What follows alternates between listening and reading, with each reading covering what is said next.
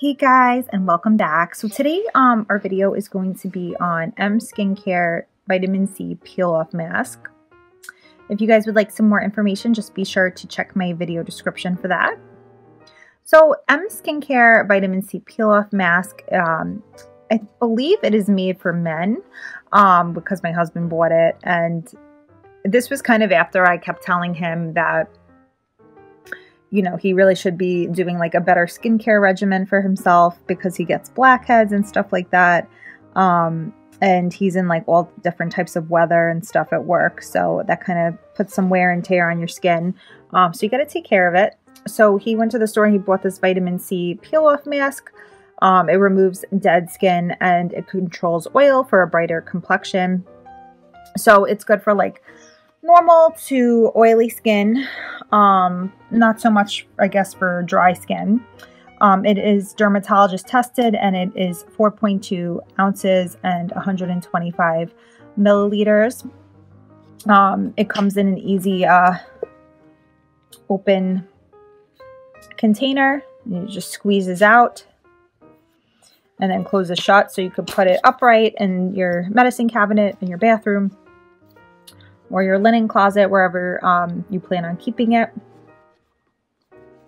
So some things that he really likes about this peel off mask is he does feel like it helps improve his skin, especially like removing any like impurities and stuff like that and controlling oil.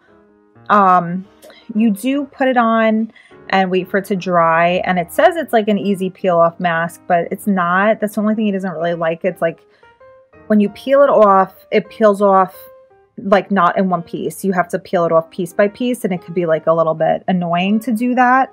And then you kind of have to scrub the rest of it off, which he didn't realize when he bought it. But he said like overall, like the product definitely like gets the job done that it's supposed to. So the Skincare Vitamin C Peel Off Mask, it peels away impurities with potent vitamin C to reveal even-toned, younger-looking skin.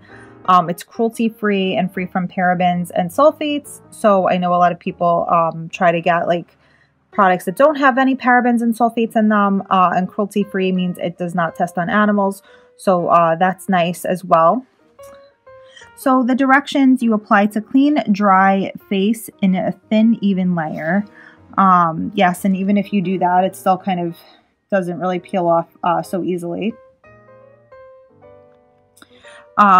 And then you could relax for 20 minutes until the mask dries completely.